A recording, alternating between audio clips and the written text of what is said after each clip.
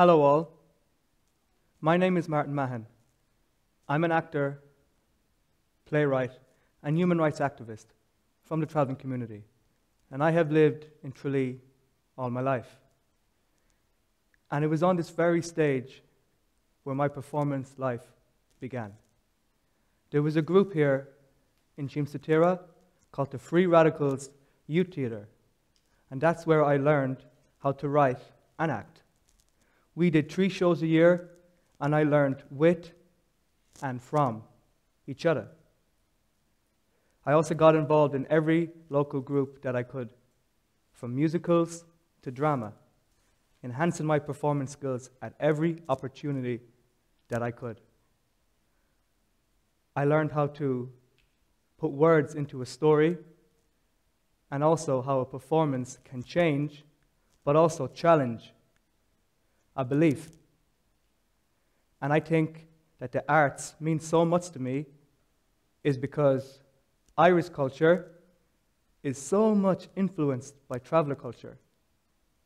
Everything from matchmaking to music. The arts have given me a chance to advocate a voice for those whose voice is not yet heard.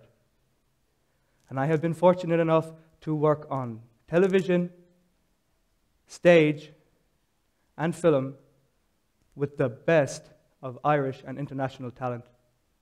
People such as Stuart Carolyn, Hughie Mahon, John Connors, and Jim Sheridan.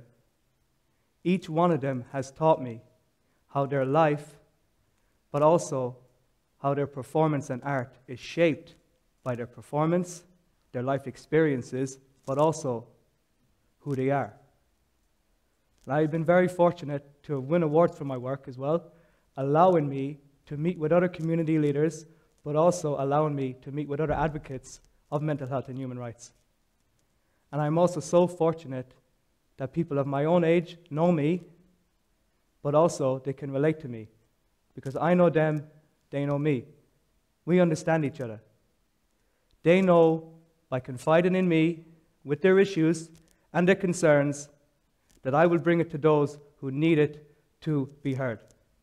And I am so inspired by people who have gone before me, people such as Eileen Flynn from the traveling community, who now serves as a senator, an Irish senator, working right under the Irish Prime Minister. It's the examples and stepping stones of these giants from all different areas, whether it's speaking on national television or national radio, to actually go into the House of Oireachtas and observing the work of our government and our elected representatives makes me and encourages me a lot more to make our voice to be heard to those who need to hear it. And this is a path that I will continue to follow. There's many areas of our society who have faced and suffered trauma, isolation, rejection, because of the issues that we face, including mental health, sexual preference, and suicide. And all of these have been affected even more by the fallout of a global pandemic. And I'm not just going to put it down to one group. All over the world, other minority and ethnic groups have suffered racial and discrimination abuse. And it's about high time that it gets addressed.